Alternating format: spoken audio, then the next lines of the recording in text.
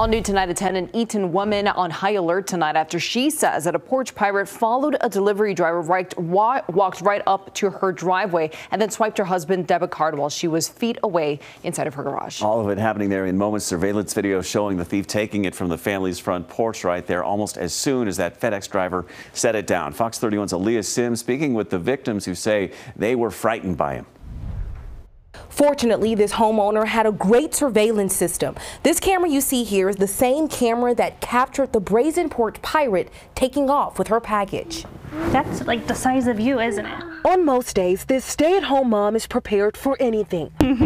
We have a lot of moving parts between kids and dogs, and I'm slowing down and they're speeding up. As April Clement and her two children were pulling into their garage at their Eden home 2 weeks ago, nothing could have prepared her for this.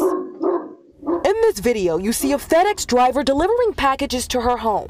Minutes later, you see a man dressed in all black walk onto her porch and swipe her husband's debit card. I've had it happen in the past where someone put in the wrong address and they were just picking up a package, so I didn't really think much of it. That was until Landon started getting notifications about his bank account being drained. So he called in on the phone, pretended to be me, and said, hey, can you move this much from saving to checking, and then move this from our Disney World account to checking.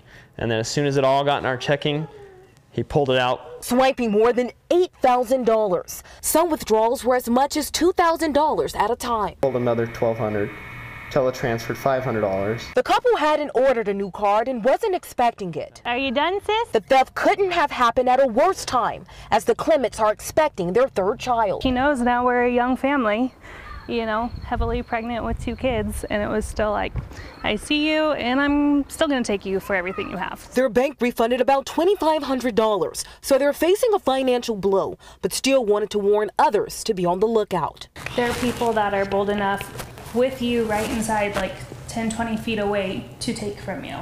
So be aware. Alliyah Sims, go get some water. Fox 31. Eaton police say that they have a few leads, but they have not yet caught a suspect. They say the biggest thing to do is to get a Ring doorbell camera to protect yourself and your packages, while also giving officers a one-up by helping to identify the suspect.